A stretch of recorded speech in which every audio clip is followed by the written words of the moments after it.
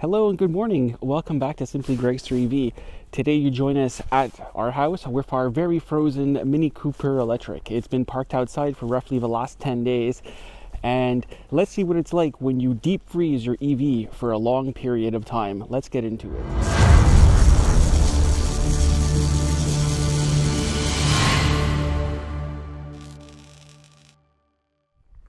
So as you see, the Mini is frozen. It's been parked outside for roughly about 10 days already. We've been gone on our trip for around 10 days and it's been brutally cold here in Montreal for most of that period. Actually, it should be around minus 15 now, but it's been extremely cold. The car hasn't moved since we parked it, I believe, last Thursday, towards the end of January is when we parked it. So it's been out here and hasn't been touched. We've had a bit of a snowstorm. My recycling bin is over, but yeah, there's been no movement on the car whatsoever. So this is not one of those fake set up barn finds. The car is legitimately has not moved, as you can tell by the piled up snow around it. Normally I would leave it plugged in and pre-condition, but I figured this would be a good test to see a very long deep freeze cycle on an EV. I know when I parked it, it was at 65% state of charge. That's what it was showing. So let's get into the car. We'll unlock it and we'll get in and we'll see how cold it is. Yeah, that was frozen. That was ice. Okay, let's do the first start. Let's hit the start button. We'll turn off the radio. Yeah, it's lost quite a bit of capacity. It was at 65% state of charge when we parked it, and I actually screenshotted the app.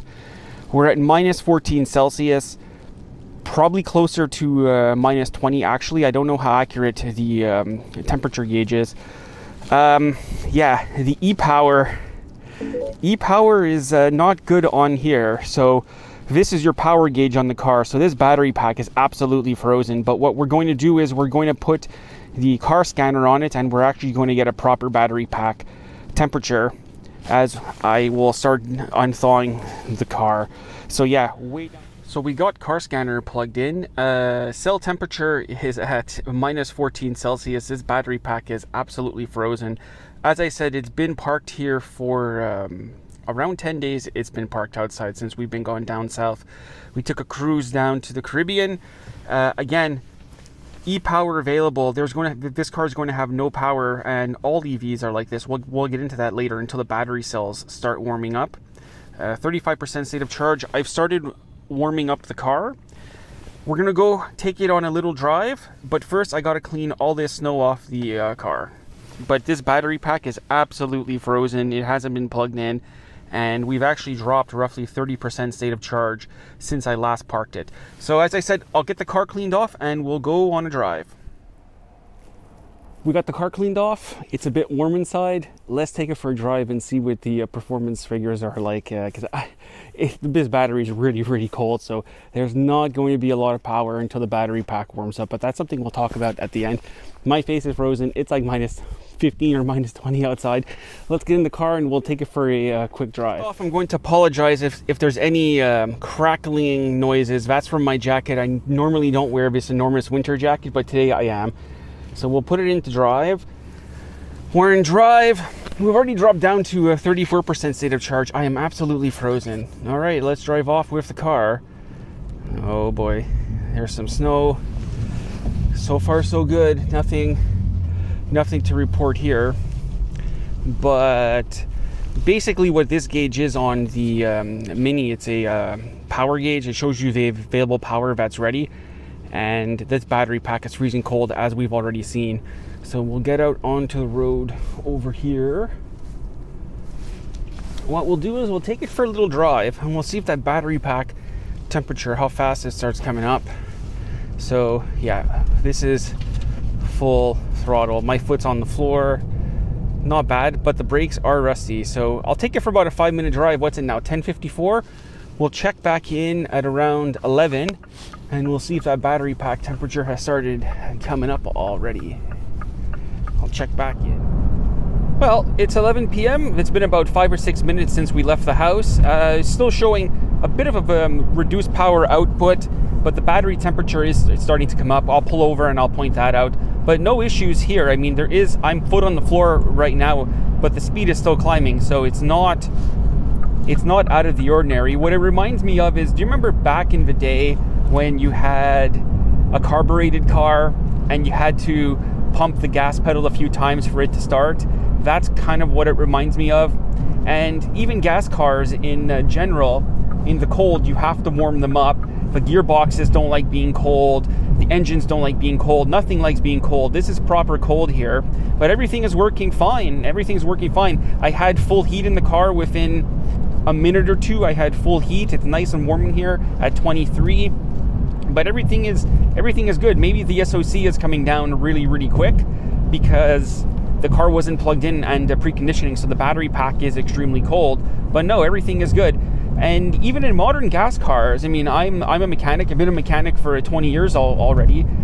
You're not going to have full turbocharger boost until the engine is at proper operating temperature. You're not going to have full power. So we'll continue here for about maybe another 10 or 15 minutes, and we'll see what the battery pack warmed up to. But everything's all right in here. I just pulled over here just to give you the update. So we've been driving for what, 20 minutes already or so? We've been driving, let's say 20-25 minutes. The e-power has started coming up. It's over 50%. But in my experience of this car, it will probably get to about 60% and stay there, only because it's so brutally cold outside. It's minus 15. But after about 15-20 minutes of driving, the battery pack temperature really started to come up. So that's kind of normal, but that happens on gas cars as well, where you have to warm up your fluids, you have to warm up your drivetrain. So that's actually pretty good. But what sucks is that, well, obviously you lose capacity, and the state of charge has been coming down quite quickly. So we'll jump out here and I'll give you some final thoughts and just general advice about long-term storage and driving your EV in the winter. Could definitely operate an EV in the winter time. I keep mentioning this, where you have to keep the battery warm constantly. That's why preconditioning is so important, but also having your EV plugged into your house, if you are lucky enough, I should say, to have home charging. Keep it plugged in, do 15, 20, 25 minute preconditioning cycle depending on your car. I know here in the Mini it will run for about 20 minutes, 25 minutes, the battery preconditioning. It's really important to get that first start of the day to have the battery nice and hot. It's going to help you throughout the course of the day to have it nice and hot, especially if you're a rideshare driver or going on a long trip. But I realize there's a lot of people that don't have home charging and can't plug in at home, so maybe keep it at a higher state of charge. And as for storage outside in the wintertime, I think I would maybe go a bit higher. I had this car at I had it 65% state of charge before we left, and as I said, we've been gone about 10 days, so it's dropped 30% state of charge in 10 days, and that has to do with, well, one, battery capacity when it's cold outside is much lower. Two, the car somewhat trying to keep the battery warm. The BMS is trying to balance things out. Normally, I would have the car always plugged in outside. The other EV, Fiat 500, is parked inside the garage now. But yeah, I mean, you definitely, operating an EV in the wintertime is not a problem. It's much like a internal combustion car where you just have to let the battery warm up, but the battery does come up to temperature. So yeah, definitely zero issues. This car was parked outside for 10 days and we didn't have any issues other than we lost 30% state of charge in those 10 days. But that could have been, as I said, remedied by having the car plugged in or having it stored at a higher state of charge.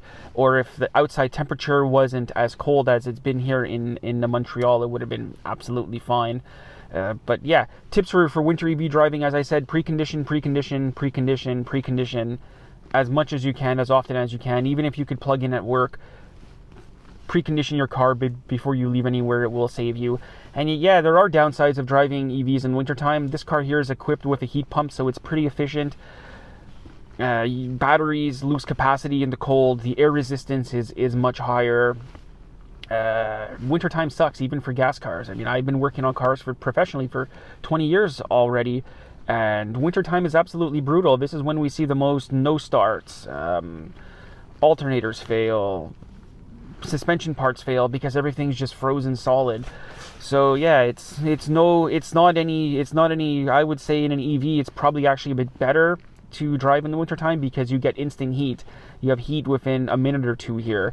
And don't forget, in gas cars as well, just because you have hot temperatures on the inside doesn't mean the engine is completely warmed up, because oil takes a lot longer to warm up, especially on modern engines where they have oil coolers, they have massive oil coolers, and even you have these vacuum operated thermostats where they're going for all this maximum efficiency. So you'll see oil temps be actually significantly lower after 20 or 30 minutes of driving versus coolant, because the coolant warms up much faster. But I think I would still take an EV any day of the week. I think this was an interesting test. Stored outside, 10 days, got in it, drove off right away. And that was it. So if you made it this far, please think about liking and subscribing. Hope you enjoyed this one. Sorry about being pretty tired. We got back pretty late last night from Florida. And we'll see you in the next film. Bye for now.